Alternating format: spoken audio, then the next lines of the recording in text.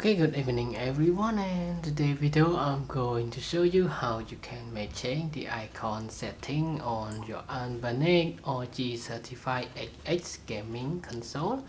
And as you can see now, my icon is changed to the Angry Bird icon, and you will see the setting, game room, favorite, and another thing.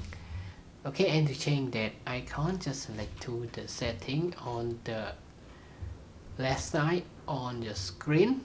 Select on it. Is this the setting button you can see here, and select on it and go to the icon setting, and now you can choose by yourself. It have multiple icon that you can choose.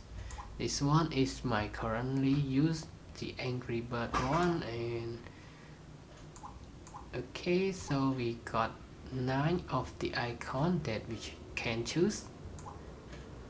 Okay, so I select the number 1 and then press back. You can see now it's clear and got to what we want. Okay, so that's it. That is all for today's video of how you can change the icon style on your Anbernic RG35XX.